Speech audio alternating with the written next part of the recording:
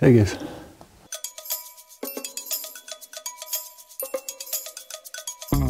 Hey guys, today we're going to be installing a gear shift sensor. If you have a mid-drive, I totally recommend putting one of these on it. If you're doing an install yourself, put one on it. I'm going to show you how to do it. It's not too difficult.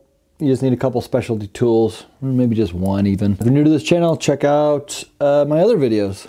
And subscribe to my videos. I do a bunch of e-bike stuff, solar panel stuff, electric motorcycle stuff. I'm into that type of thing. So if you're into stuff like that, check out my other videos. But this video is all about gear shift sensors. We're gonna take you're gonna find this gear shift sensor that comes off of the motor. Looks like a brake cutoff. And you're gonna plug that in. Okay, that's plugged in. Now you wanna make sure that this cable is going back towards there. You're gonna find your gear cable, here it is. So we're gonna take that off. And you're gonna have to take off this little ferrule end. Cut it off with this. You're gonna need a cable cutter. I recommend a bicycle cable cutter. You could use electrical ones, stuff like that, but I don't know. Sometimes they could ruin them. I've made that mistake before, tried to cheap out, and it ends up, just get a good quality bicycle one. Okay, so we get that off. So what I like to do is it comes with this little plastic piece here. I'm going to put that, I'm gonna take this off. I'm gonna feed that, I'm gonna try to put it right in here. That's gonna fit real nice like.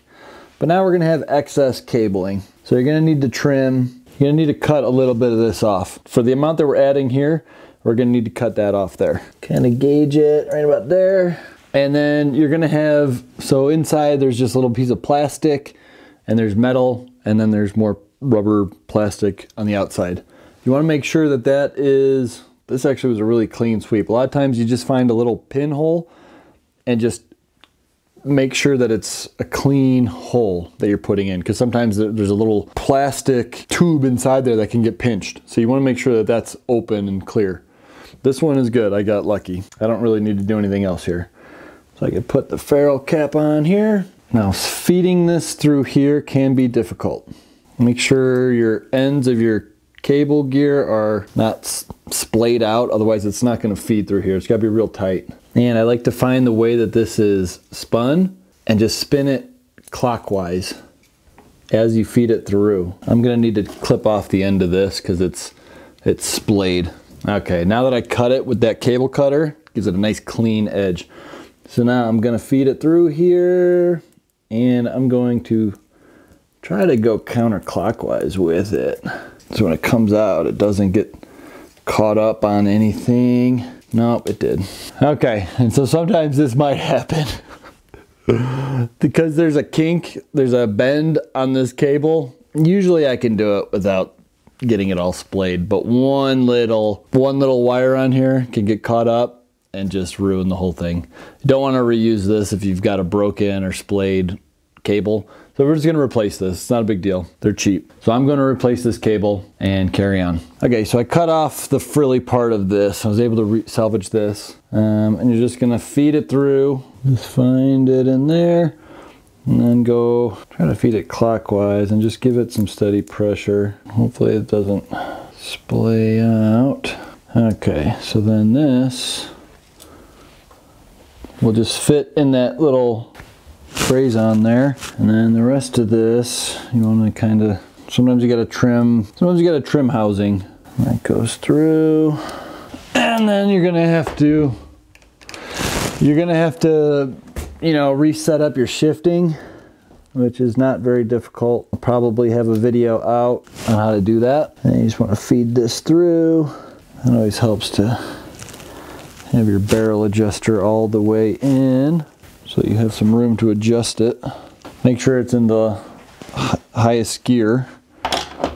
And then just keep pressure on it, tighten this up. And then you're gonna wanna put another ferrule cap on the end there. And yeah, that's how you do it. And then obviously just cable maintenance.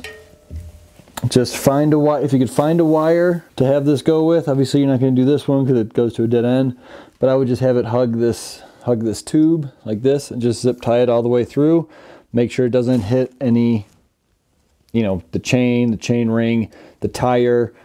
Try to get it snug either right on the very top or on the very bottom. Probably on the very bottom because then you're not going to see it. And then just try to, you know, you want to hug the lines. Use the bike so that it doesn't, you know, you don't want it to like stick out here. If you have this, then you got these extra lines and it draws attention to it that this is a homemade bike. But if you could keep it along the frame, now all of a sudden it doesn't look so bad. It's your discretion. It's an art form. How much time you want to spend on it, it's totally up to you. I recommend spending a little bit more time than less time because it definitely makes it look better. There you go. Gear shift sensor installed. Really all you need is a pair of cable cutters, bicycle grade. Get either a Park Tool or a Pedro's. Those are pretty much the only two brands that I would recommend. You could get a cheap one. You could buy one at Home Depot even. I've done that. I think it lasted for about 3 or 4 cuts and then it just went bad. These are like maybe $5 or $10 more, but they'll last a lot longer.